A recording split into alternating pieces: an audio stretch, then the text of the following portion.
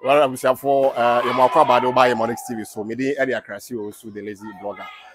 Bring me a bit more Anglican primary school.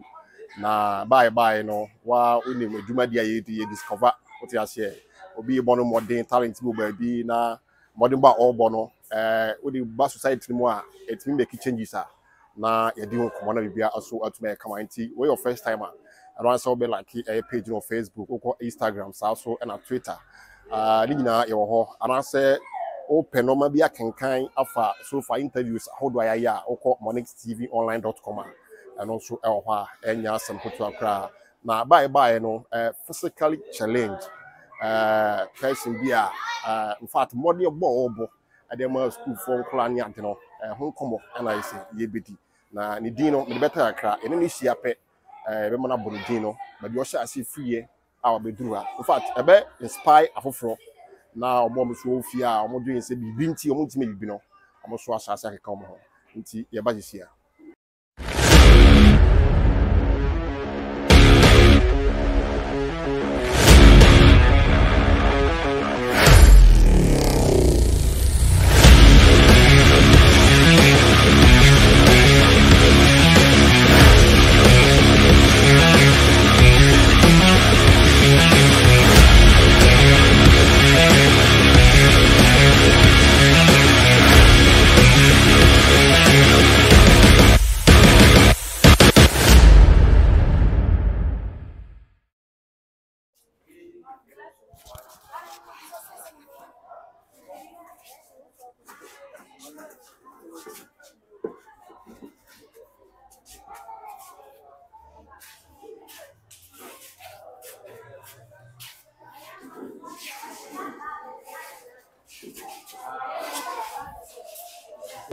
Please sit down.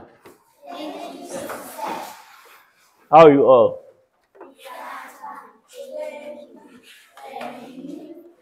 I'm also fine, thank you. Sit down. You know, the last time we met, we learned about some people who have contributed locally and internationally, and we are still on that.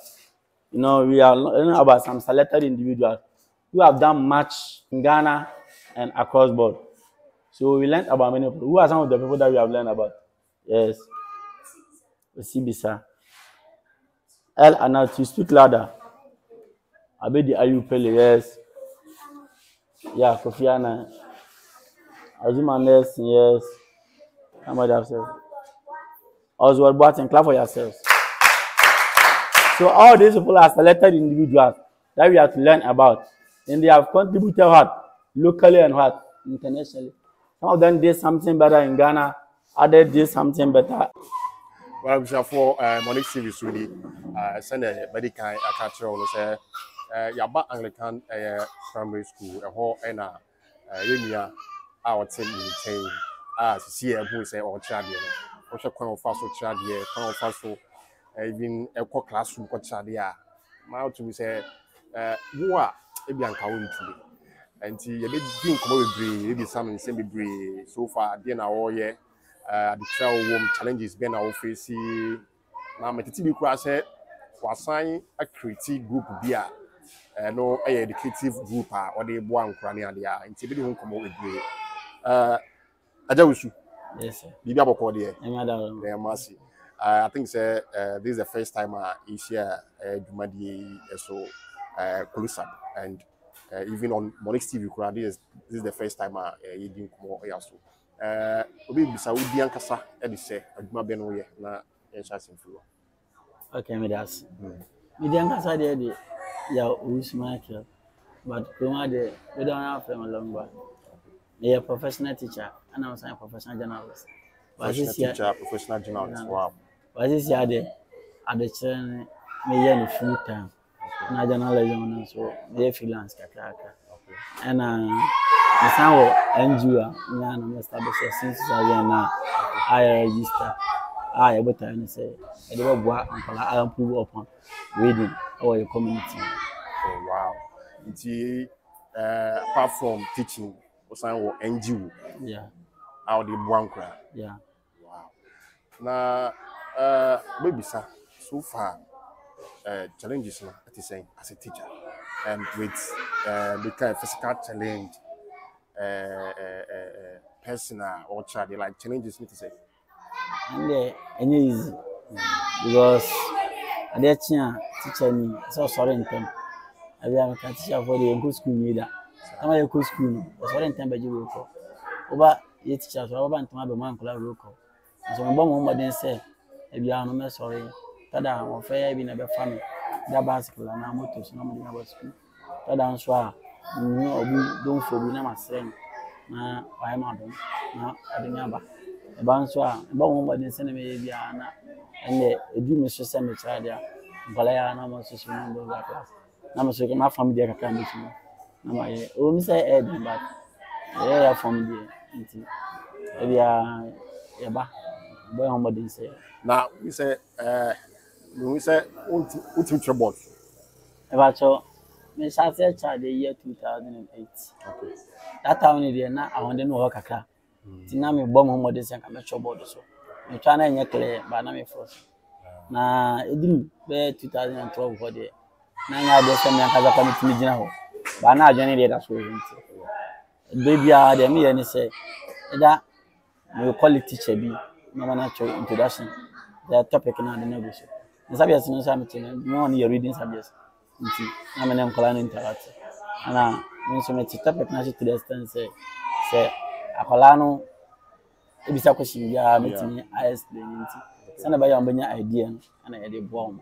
Ana akola no so me lucky to the extent say class bi ama child bia no akola bia no more than more equal to the extent of bit much about so me direct omo na choka kana watch on ama fashion am dey explain actually the rest of the class we are note bi wa na ama match sa na me dey actually ma dey besi ba this time Obi who say obi say e di dwuma bi sa aya na dwuma na we dey di enti na abasa like obetimi abo enti mu kakra den na BBC ato nkan so.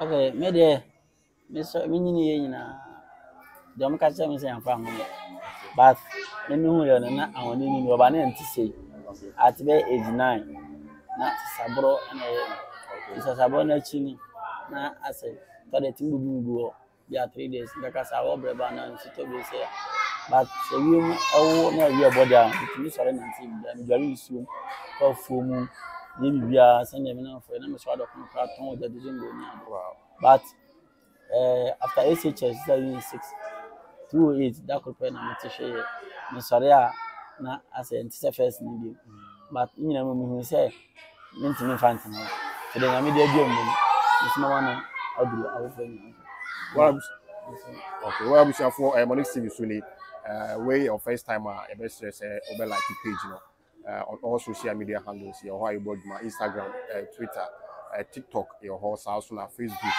na opese kan ya na ko moneytv.online.com and so ya church no more we beat me kan in fact correct content e go come up nti ade be pa na inspire ade pa na inspire wa oh yes me kan ya ama me tiri bia na say ya me obi a me pen class okay ana ame like say me ye bia about education so manage ana me nye obi nso a me ya kwadwofo that's why me said them 2 days kana am say me ya nti me ba ya de foforo ka kodi nko ni ni ari de more to the point ma de chire say crown me say as no professional teacher na no na ase nti mbabo ankola no ofie say me bo nti with the read wide no ka na bi bia ye free na me dey free say me quality teachers bia no say that time no mo your professionals but they may ye nti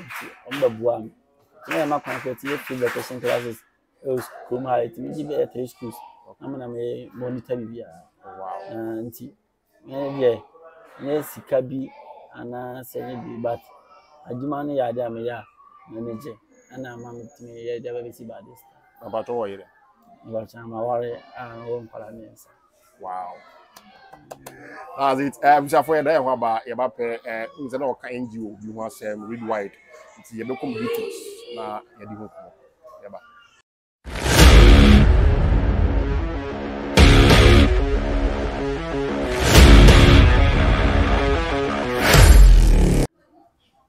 Arabia for your makwa ba do buy Monix TV so close up do madini Mr Owusu ono your church ni o share senior ositi a me dwumadi a wodi a ese fata se ene ne twetwe nkomo e wo Monix TV so na afoforo so ehwe na inspire manfo bebre anti ya to so na me tete bi se NGO read wide ano am be so far social share. Okay, the thing is 2008 me o fi na nkala bi do mo homework by yourself mo na we SS na awfo no pa abomo bi se omo to am so a obi am from adwuma ntina me hyɛ den ba na nyɛ manage tinye homework ma mo kyɛn so mo school ko mo nyɛ teacher private school na san me say homework na mo twa mo gidi se me ko am be fam me ko child o one new era international school nti ade change me discover say we need a challenge or a community because me nyakonya ba ya assistant headmaster acting headmaster that time. Nti na one form of different angles by school nya where they coming with the same problem. Nti me ja the chain and I'm yes me quality ko na ma bom am ma timi on video. So with that na you to read what achieve the say. Okay. You are helping the children to read well to achieve something better in the society. Nti a motto say eradicating illiteracy through encouragement of reading. Nti na e boa nti asase no de me nyampanimfo bi wan ta machi a na kada in schools na etu nkola no to adopt reading as a habit na kada bi ana quiz competition quiz nso me ana me quiz master a me tan we hwese na be ya la no e pro challenge mo shade there several activities vacation e free vacation classes among nkola idea they be senior you be try e boy home They say read wide no and I say so far read wide na say 2009 but let me say nkala be wa mo fa yen sama through activity no ama ba be something someone in future okay let me go police nurse and other intellectual they say you might no mugusu and I say also yeah somewhere 2005 starting 2009 to 2015 sorry to 2015 but I say I'm not now realize you say I be yes I be say back okay this is 2023 yeah you win I another action plan okay I say gidi yeah quizzes ama primary schools DHS and e be say rural schools akasa chem class and na akasa chem any hospital for our alone to promote health on HIV and other diseases. Into two for just to promote personal hygiene. Me and a quiz for vacation classes. There was some baby in your grand style. Na bibia be ya ejiri se man kola reading standard akoso. Say ya san baba. Ah yeah. Nyame adoma Friday 17. Your quiz kese pa ma primary school or not all. Okay. We are for first and for GHS. Nti if on yeska e finance we nyina okay asase ne de ba na edin na edin tina ase tada ko aje envelopes na chama community na kakra no ba na e da bo mo boy especially teachers no but you by being nya wa vision mo so ya se ne be se wa vision for ne Atebubu have na my programs no ka force yen ko to mo so ya se ne de na ye no ma mo but this year some ba shall see a challenge but you know with God all things will be possible.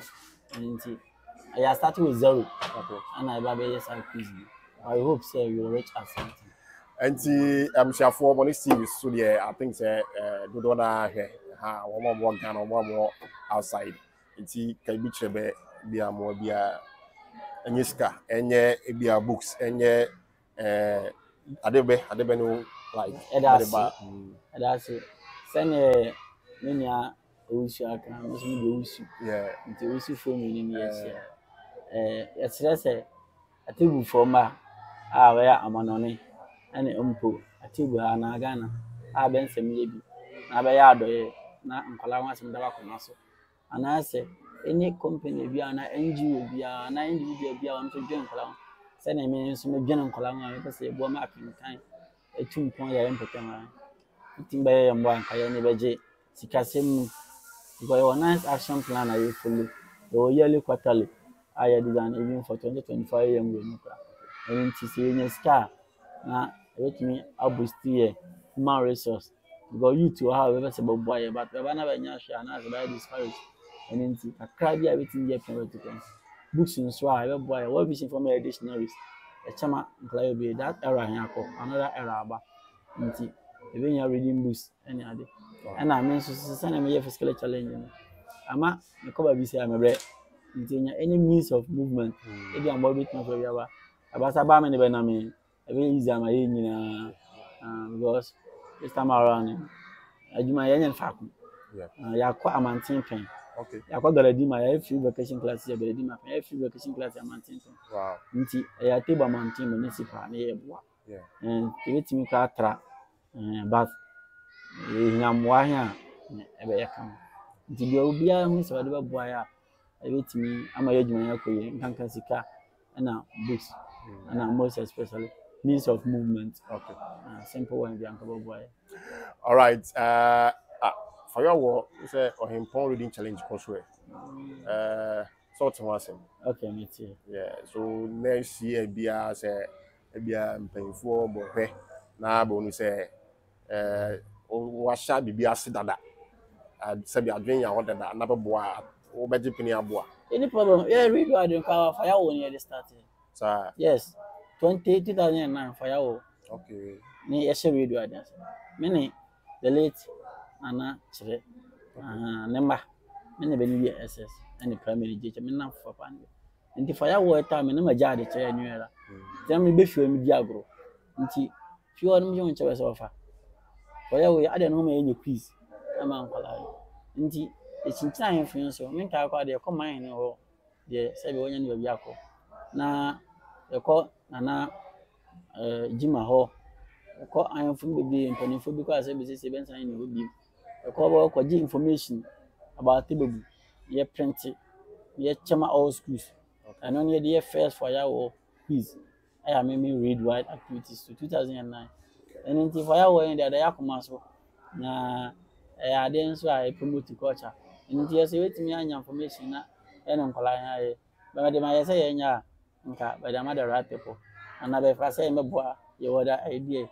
boa ti nana kra say ma ye letter me de me compensate na ne partnership na ye boa kuri nti ano ya nya mfa nko but me de ko all right and tell me for I think say the say otibia no wati nti ye nyina ye mo na adwempo a Atebubu anya chechire ni ba ko fe woti ase na emram na entumpo nti wada nkura nche bia wa beti match no ka ne se eda Monix TV ase ele djuma pa be na esese nyame to nsupa ngu adwuma nso na won so aba mwa Atebubu Ghana ni bi ase nyina na yeso yabama obia special Atebubu bottom ha enti adwen bi ya obi di ba e de kan adwuma di ona wo ya bi kwan na bibia so obi di ba bo ya bi kwan na de maka hye mabuni na adwen ni se se bibi se ba na ba boboa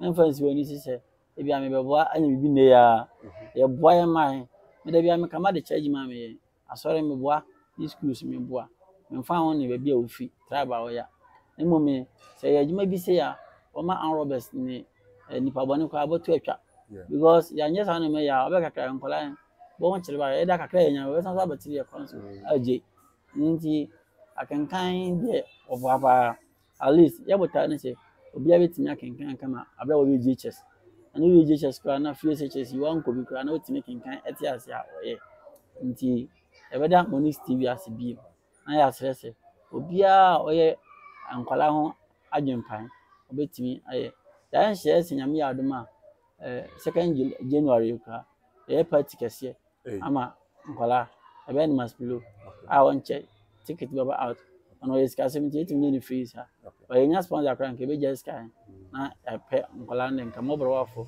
na ni be sha mo se se obi atim baby na ebuta nya ne se ni be sha enya konya ne kasa kirebe na ba pe reading na ba sana bobo ho ban afinyarwa ne mpro anyensen ene primary task section no mi ade nti ebuta nya ne das all right we shall for Smith Graphics amoboy sa so na Coffee Jade Boutique or Atebubu di akankan ase wo ya wokọ by body junction so a next no I will board my pa and tadi Xmas be one will be a edge media. That's not money hardware and building materials. So more over also call her dancing honoma to you both artworks okay so painting and also person draw crana with my draw come be also fine. Also I read wide also boy yeah sorry I don't know. I see I just see you be person boy on fan. Okay, but me that's me news. Read wide your email account. I wait me as an information to fine. But is it the network has 7 identity? Phone call and WhatsApp me easier area. Okay. They say email and so that you know more. Your But number phone 0546 0546 850 850 879. 879 But your message is 0546 0546 850 850 879. 879 And then your Mumu, dear Michael Owusu. Okay. Yes, answer a bank account to ADB. Okay. Account number and in fact, any mention about read what Achievers Society near name of the account. Okay. They say Bibiana Atebubu-Amantin branch. Read what Achievers Society. The way the account. Now that's my mind. It is a we was a boy either the Momo or the read what account at ADB Atebubu-Amantin. Now, apart from that, so their social media handles and the end start here. But you are me very common. You can say lengua Atebubu town had it. Lengua Lengua, especially Anglican primary school in me charging. From an probably 6 o'clock to 7 o'clock to maybe we are 3 there. Bibia no be pension bia with my pension. Na your office those days. Yeah. Dom abosan so apa bi ne de maye e wona na go vision books out man na edigu ankwala abeje kwakan but is the office ni hobby ye bom pese with time ye nya ba bia wetin dey office but the bottom chief one ya for so okay enti no the masi yakram